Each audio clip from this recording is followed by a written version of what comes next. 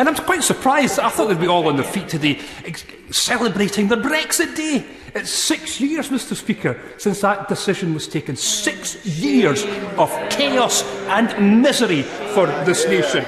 In Scotland, this day is marked with nothing other than dismay, disappointment and simmering resentment. We are a nation taken out of an EU we cherished against our national collective will after being promised that that membership would be safe if we stayed in their union. I celebrate the fact that we left the European Union. I'm not a democracy denier like the honourable gentleman. We acknowledge that there was a democratic process. That's why we've delivered on Brexit. That's why he should acknowledge that at the last referendum on Scotland's place in the Union, he unfortunately lost, and we are stronger together. He should celebrate democracy and join us in making the union stronger.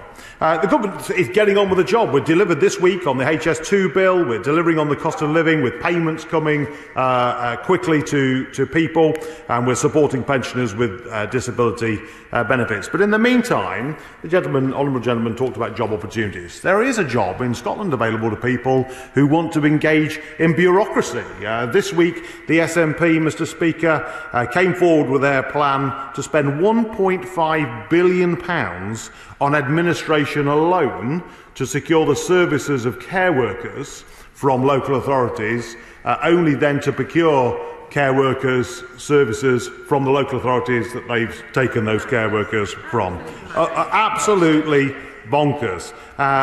They're too busy being distracted by their own sort of Watergate moment where their internal meetings have been leaked. The SNP chief whip was so angry that he wrote to colleagues saying, "Please don't leak," only for that letter to be leaked. I think the SNP leak more than their ferries.